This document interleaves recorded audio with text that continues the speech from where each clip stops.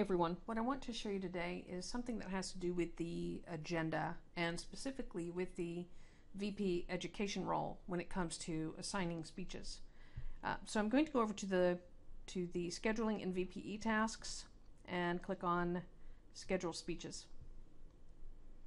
Okay, I'm going to go down to the December 17th meeting. Now, the fact of the matter is I have actually requested a speech, and unfortunately I've requested it for December the 17th, but if you look at it here, there's nothing that you don't see it, okay? And the reason for that is because an educational speech and a regular speech, in Easy Speak, they consider them completely different things on an agenda. So the way that we've set up our template, we have three speakers, three regular speakers, however you want to call that. Now, when someone requests a educational speech to be done, you won't see them listed here. So how do you fix that? Okay. So what you can do is that right here, as the VPE, you have the ability to go to the agenda and edit the agenda from here. So what I'm going to do is click on the agenda, and I'm going to change my first speaker. I'm going to change the type of role that is.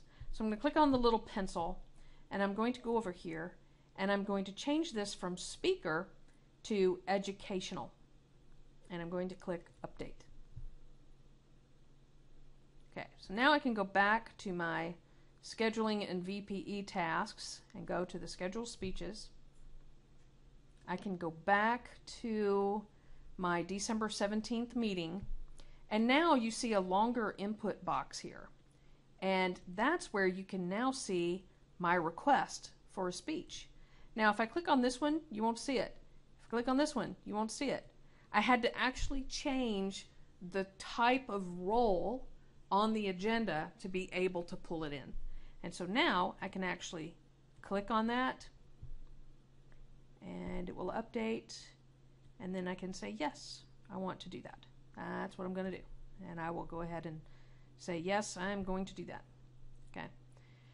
So what I've shown you today is how to actually change the type of speaking role, because as a VPE you will get these requests, and unless you actually build your template to have the potential for an education speech, then you would actually have to go and change the agenda to be able to see it in order to be able to schedule it for the member.